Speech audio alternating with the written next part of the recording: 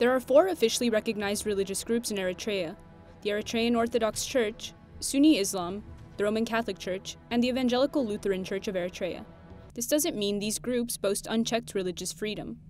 Eritrean priest Father Mussie Zerai explains that the government wants to limit religious groups' influence on society. This means that they're allowed to pray and worship, but not carry out charitable work in their communities. The government closed our schools, our clinics, our hospitals. They also imposed a series of restrictions on freedom of the press, as the government has also closed all the Catholic Church's media agencies. Father Zerai explains that the country's Catholic bishops have written public letters to protest these actions. They've also tried diplomacy. They've also tried mediation, hoping that the government will listen and respond, because what the church does is for the good of the entire population. In our clinics, we treated 200,000 people each year. That's 200,000 non-Catholics, so our services aren't exclusively for Catholics.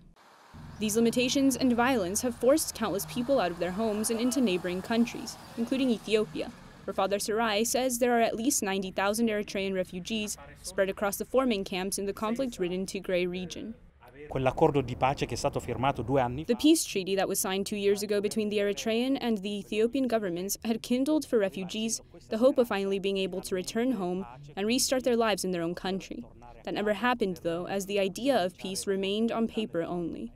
That's why the Catholic Church and international organizations continue to look for a long-term, definitive solution to help these people return to their homes or integrate into new contexts, with access to education, the labor market, and medical care.